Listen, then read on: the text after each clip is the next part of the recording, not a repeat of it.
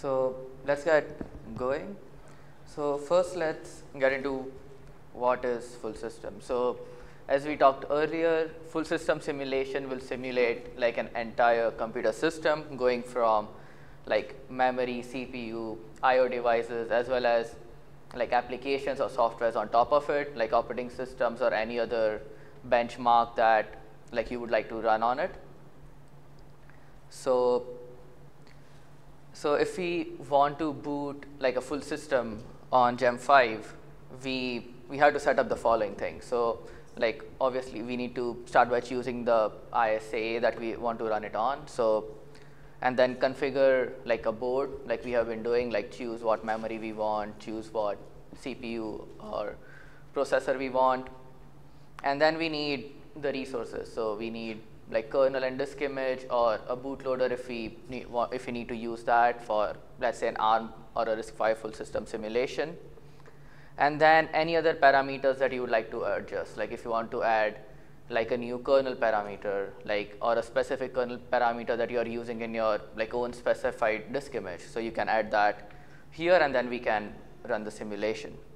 So let's run a full system simulation. So we'll use the Ubuntu 24.04 with systemd resource on gem5 resources. So one thing to note is this disk image also throws like 3 exit events, like 3 M5 exits during its boot cycle. One when kernel is booted, one when the afterboot.sh script is run. That script is run after systemd is initialized and like everything is set up, and one after your run script is run. So for this disk image, you can specify if you want to run like a script on it or like some command on the terminal, and after that is run, another exit event will be thrown. So let's grab the resource.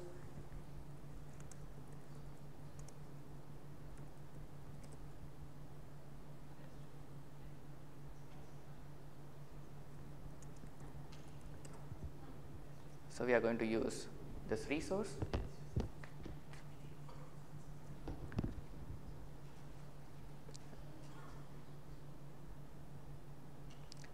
So let's move to the file in 02 using gem5, 07 full system, x86 fs kvm run.py.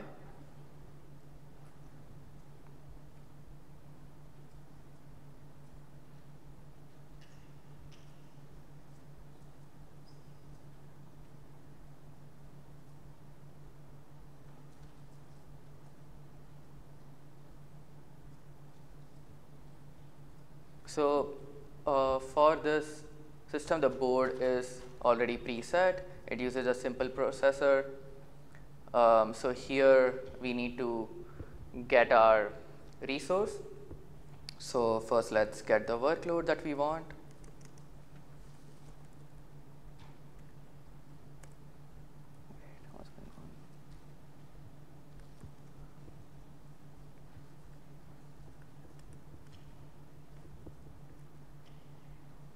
So we want this ID.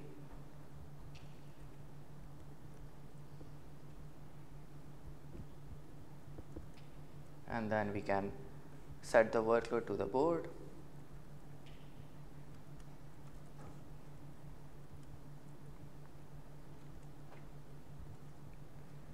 Now let's make our own like our exit event handler, because we do throw 3 M5 exits. So as we can see here, so this exit handler just like, because we know we are throwing 3 M5 exits and where, we just print the statement of the current state where the boot is, and then just yield false for the first 2 and then true at the end. And then we set the board in the simulator object and then override the exit event handler.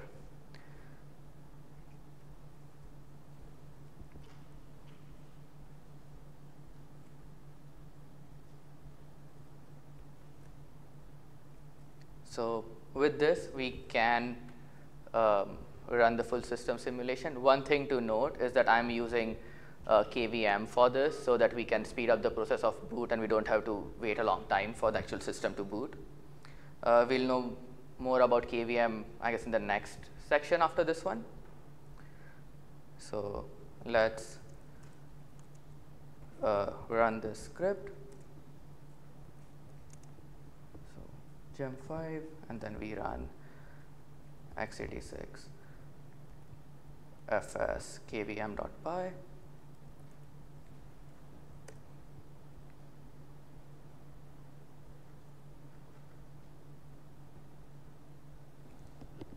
What happened here?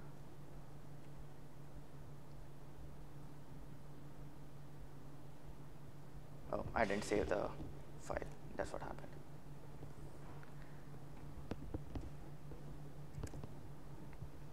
So here the simulation is running, but what if we want to actually look at the terminal or have access to the terminal or see what's going on? So for that, we can use like the gem5 term utility, which is present in gem5. So gem5 util term. So this allows us to access like the terminal of the ongoing simulation. So let's set that up as well, and then we can rerun the simulation and see what's going on in the terminal. So I'm going to cd to gem5 util term, and we need to make the gem5 term binary, so we can just run make, and now we have the gem5 term binary. So to get the terminal access, we need to first figure out what port the simulation is running to. So here, as we see, the first exit event is triggered, and the run is finished. So we see the second and the third event. So now let's run it again, but this time let's see what's going on in the terminal.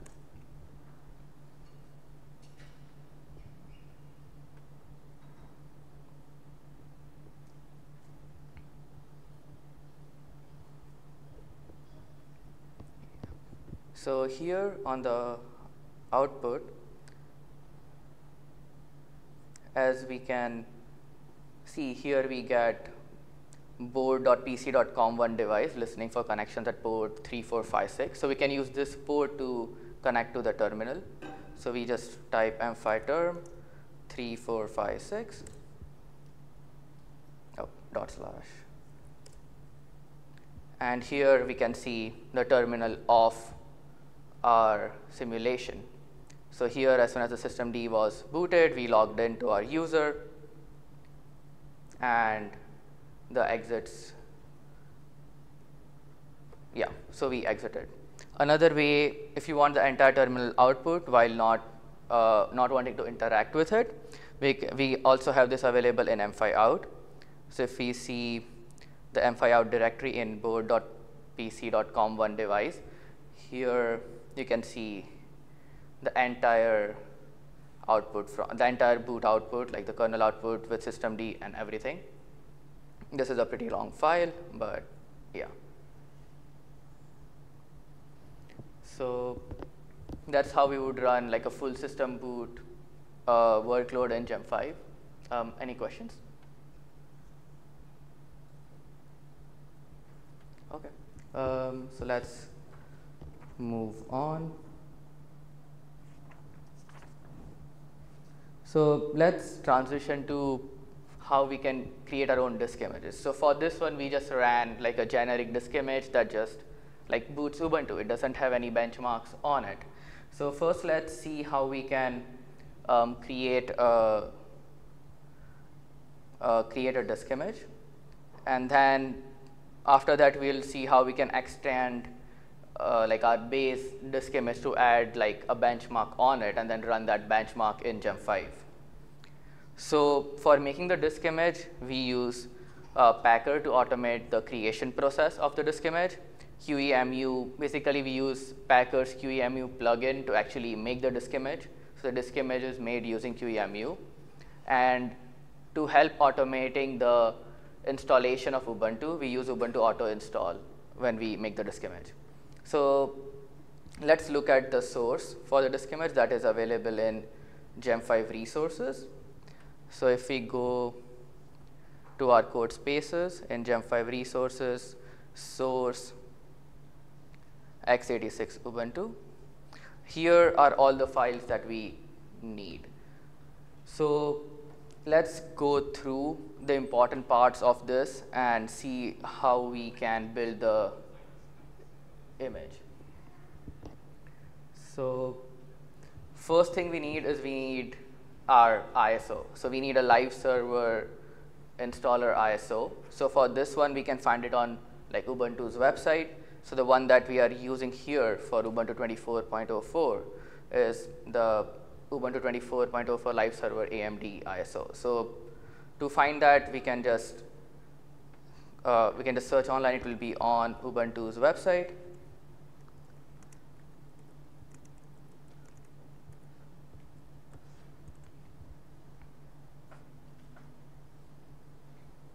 And you can get the server installed from here.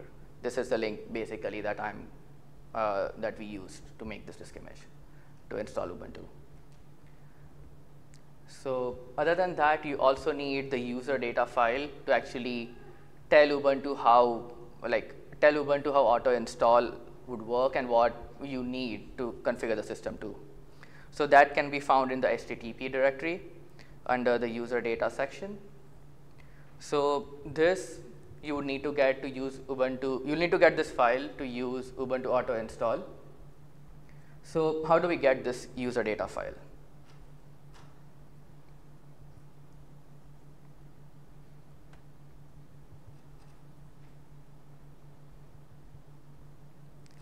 So if you have a machine on which you would on which you can manually install Ubuntu on, or you have a machine which you want to use its configuration for, you can retrieve it from the path like /var/log/installer/auto install user data. On a fresh install of Ubuntu after the first reboot, this file becomes available. So you can directly use this file from from a system on which Ubuntu is installed.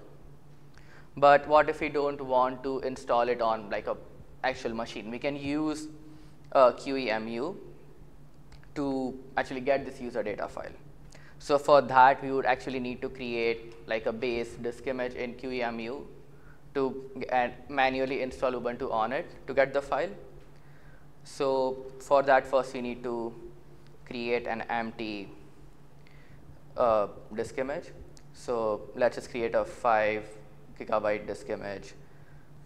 Yeah. So the entire process would be basically create a disk image, open it in QEMU, manually install Ubuntu, and once it's installed, you can grab the file via SSH from the path that I talked about in the last slide. So after we have that, let's now go over the Packer file and how it will actually create, it's actually going to create the disk image for us.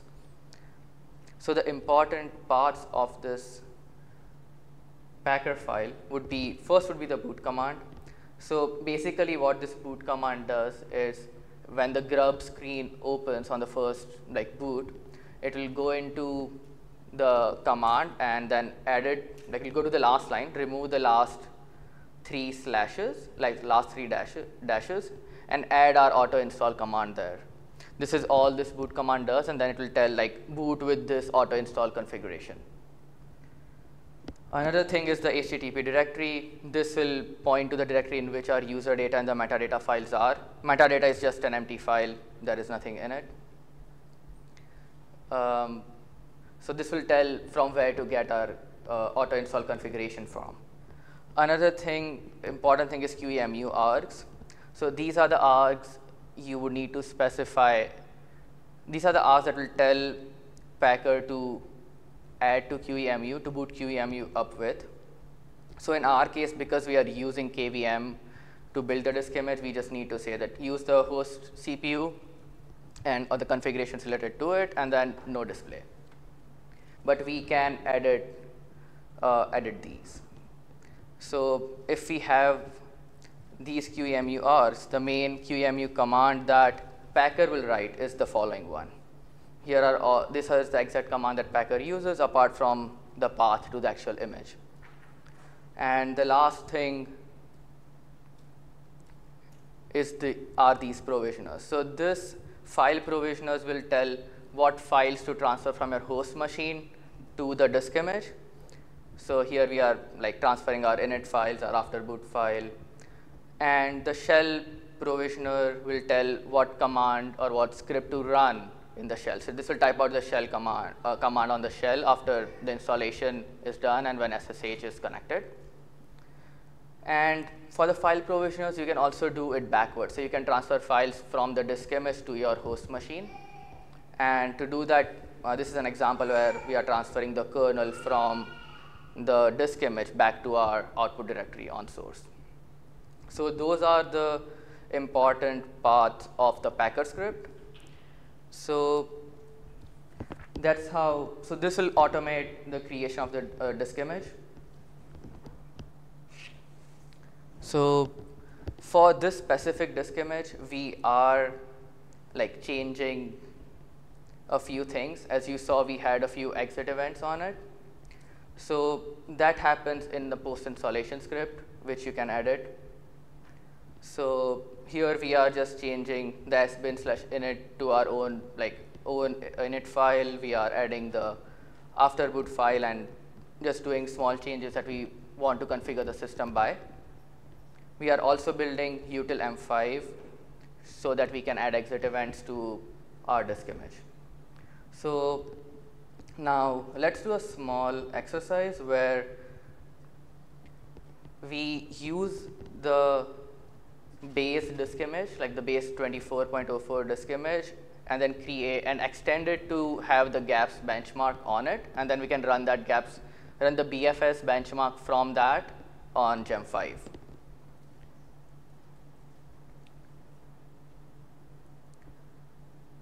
So to do that, we go to materials, 02 using gem5, 07 full system, and here in the directory x86 Ubuntu gaps. So this is like the starting version. The x86 Ubuntu Packer file is the same as the one that I showed you right now. The build.sh will just build Packer and initialize it. So this will run our Packer script, and this script is just a blank post installation script. Here we'll install, here we will get gaps. So let's start with what would we need to change to this base Packer file to make it so that it doesn't install Ubuntu, but it uses our base image and extends it. So first we would need to add like a parameter here, which is called disk image, and set it to true. So what this tells Packer is that instead of using a base ISO to install Ubuntu, we are using actually a disk image. So it will not try to install Ubuntu on its own. So now we would need to update the ISO URL and the ISO checksum. So let's go to the gem5 resources website, and here if we go to the 24.04 image in raw, here we can get the URL. So if you want to download it, we can directly just, from versions, we can directly just copy the wget command and cd x86 Ubuntu gaps, and here we can just get our base disk image. We would need it locally. While this is downloading, let's make the other changes that we need. So after that, we would also need to update this checksum, which we will do after it's downloaded. So let's update the boot command. So now we don't need to install Ubuntu. So the new boot command would be the following one. So what does this do? We log in gem5, the password is 12345, and then we re-enable the network. So in the disk image that we have on gem5, we have network disabled because it just takes a longer time to actually boot if you're not using KVM, and that we actually we are using like timing or atomic. So just to save time, we have disabled it. So here we just re-enable the network and just, that's all we do. One thing to note here is this wait 30. This basically can differ from system to system. This is the time that you would need to wait before the boot command actually starts typing to the terminal. So this might change if the system is slower and you actually start typing before the terminal is loaded. It might cause issues. So one thing to note about that, one thing to keep in mind. So let's get this boot command.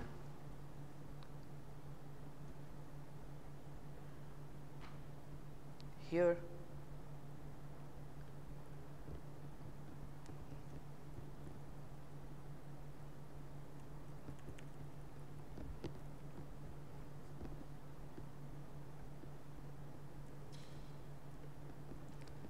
I'm going to change this to 180 because when I was testing, it took about 3 minutes for everything to set up and terminal to load in. So just to be safe, I'm just going to do 180 seconds here. So yeah, so our disk image is downloaded. So we can just grab, we have to first unzip this disk image. So gzip -t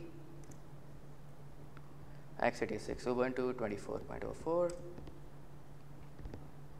and while that is going, while it's unzipping, let's get gaps for our post installation script.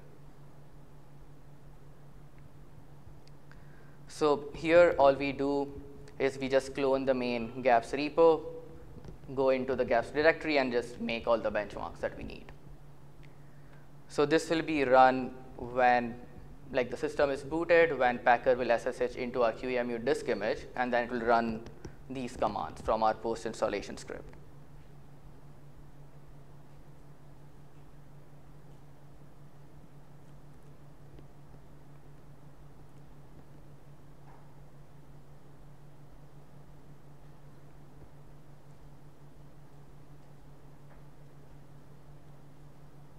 Okay.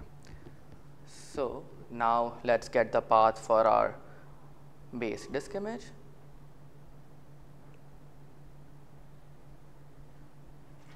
So we'll replace the ISO URL with that local path. As we specified before, we are using a local disk image. And now let's get the new SHA-256 sum. So we can just type SHA-256 sum with the path, and this will give us the new checksum that we need to replace ISO check. So let's wait a few seconds for this.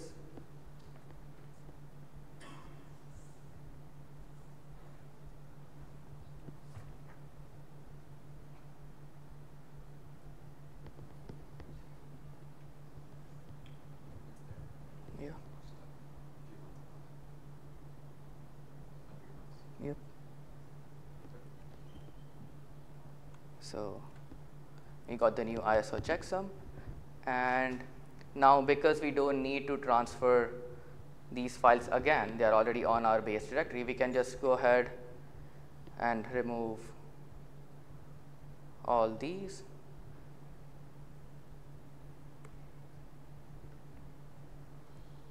And this will be our new Packer file that will get a base disk image and extend it. This will not override the base image. It will create a new, it will copy the contents of the base image first and then add it on top of it. So you will not lose the original image while editing it. So now we can just run the build.sh. I'm going to use a Packer log info flag so that we can actually see in more detail how it's building. But essentially, it has started building the disk image.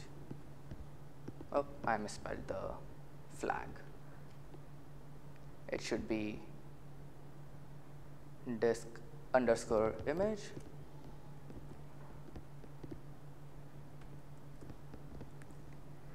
And it has started. So for debugging purposes, you can use a VNC viewer to actually view the terminal and what exactly is going on.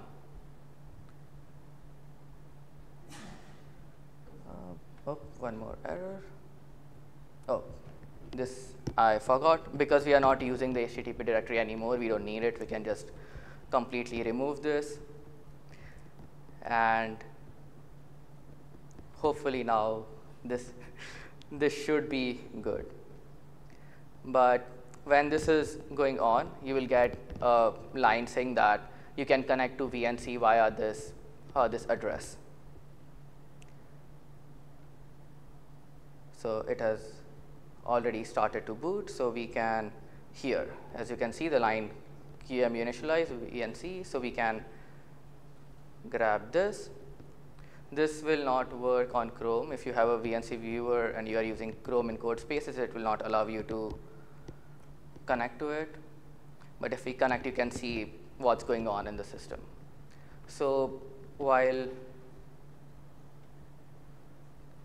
this is going on, now let's configure our gem5 script to actually use this image while the image is building. First, are there any questions about like creating or extending the disk image? Okay, so let's move on to updating our gem5 scripts. So we are going to use the So first we need to create like a local JSON file so that we can define our disk image.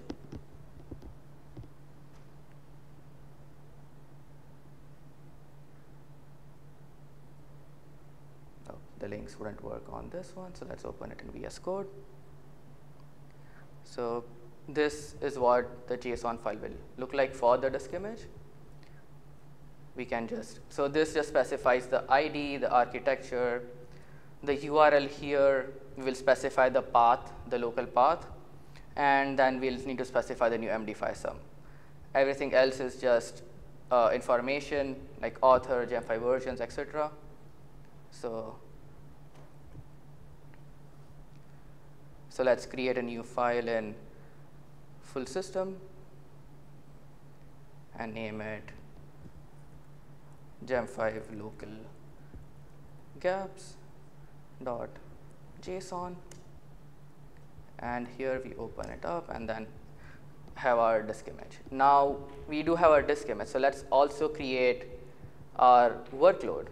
So for that we can use the blueprint of the Ubuntu boot workload and edit it. That would be the easiest way to get this workload's JSON file. So if we go to this and raw, we can copy this and paste it here, and let's now edit the important parts. So first let's change the ID, so we can say Ubuntu 24.04 gaps boot. Here the description,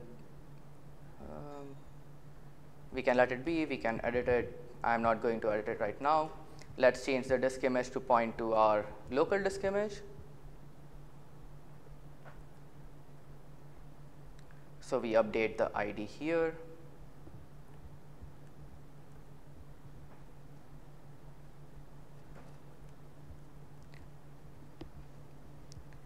And that is the change you need. But let's say now you want to run, like you want to directly run a command. You don't want to use m5 term and log in and then type the BFS like run.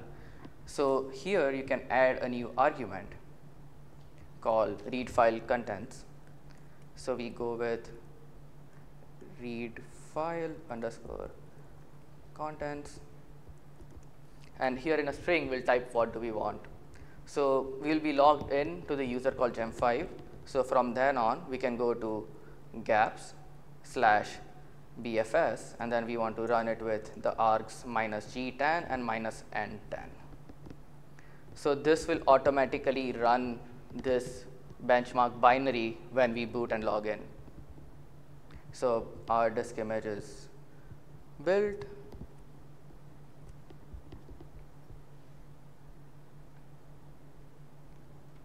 as we can see in X5 Ubuntu, in the disk image Ubuntu 24-04 folder, you will have a disk image called x86 Ubuntu 24.04. So we can copy the path in our JSON file. We can paste it after this file : /.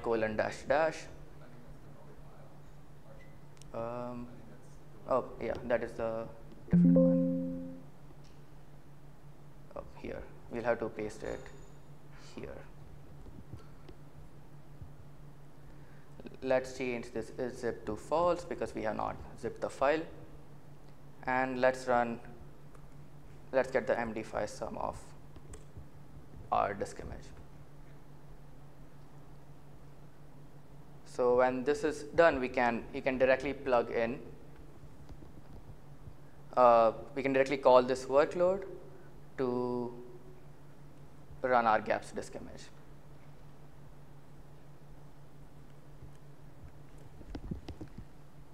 So let's grab this ID and go to the x86 fs gaps kvm run.py file. Here, this ID is wrong, so all we need to do is change the ID on line 51 to our gaps boot workload, and this should allow us to run the new disk image that we just built. So we can run it gem5 x86. Oh, I'm in the wrong directory. gem5 x86 fs gaps kvm run.py.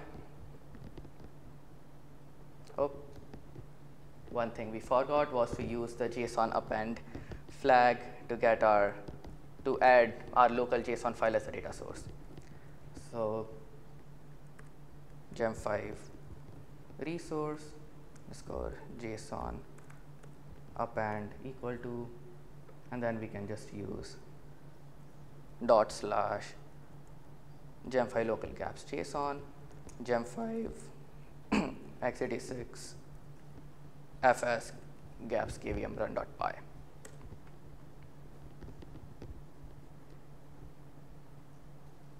While this is going on, are there any questions about what we just did? Oh. The simulation has started. So let's say we don't want to log in via M5 term. We will talk more about exit events in a while, but this run has finished.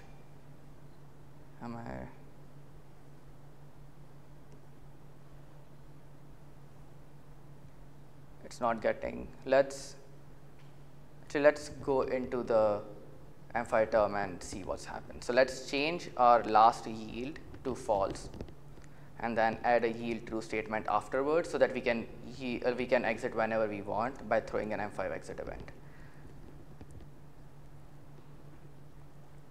So now we run this and then go into term. Once we get the port number that we want, it is generally the same across runs, so it should be 3456.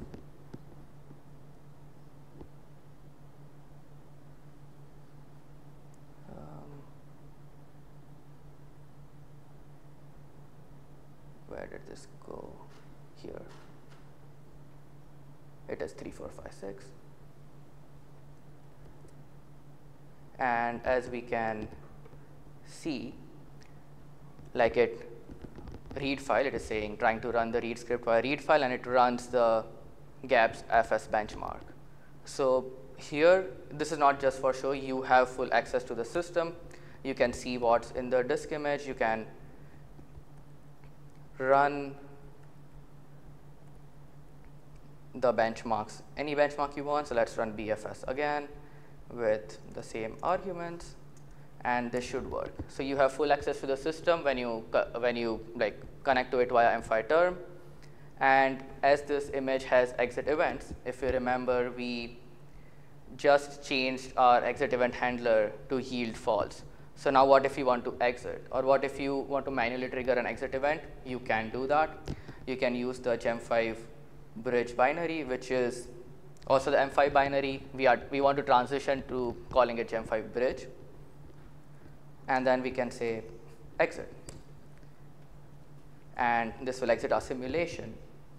As you can see, the simulation got exited because we just manually threw an exit event. So in this way, you can like extend our base disk image or any base disk image you have, add benchmarks on it, and run them locally.